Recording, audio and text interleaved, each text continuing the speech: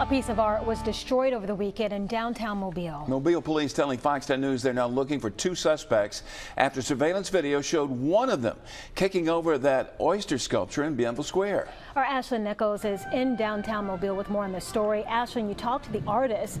What did they say? Yes, I did talk to the artist Lenisa Byron, and she's pretty devastated.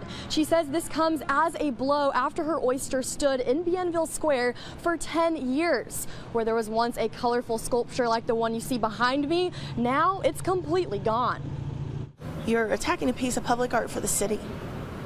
You are taking something and you're making it look ugly when we're trying to make it look beautiful. You are doing something in a reckless, careless way, and it doesn't reflect what and who we are as a city of Mobile. Ginger Wo-Chan says she was devastated when she heard the news that her oyster sculpture had been knocked over in Bienville Square. I was really taken aback. I was shocked.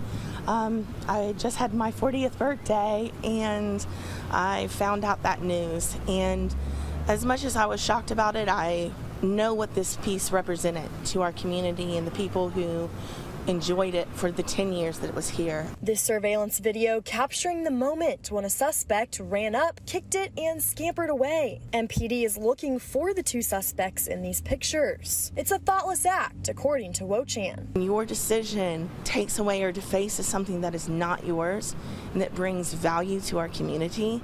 It's completely wrong, and it doesn't need to happen. The oyster sculpture was one of 12 works of art that make up the Oyster Trail in downtown Mobile. Wo-Chan says the piece was special. The piece is very special to me because I've had people for the last 10 years tag me in photos, comment to me, tell me that this is their favorite shell. Children come up to me, "That's you!" And you know, their parents tag me in pictures, and it connects me to the community. Wo-Chan has high hopes to replace or repair the lost emblem. I'm definitely open to creating another piece in this spot that would represent that piece again and making it bigger and better.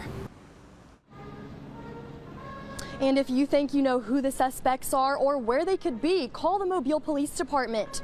MPD says the suspects could be liable for hefty fines of property damage. For now, reporting live in downtown Mobile, Ashlyn Nichols, Fox 10 News.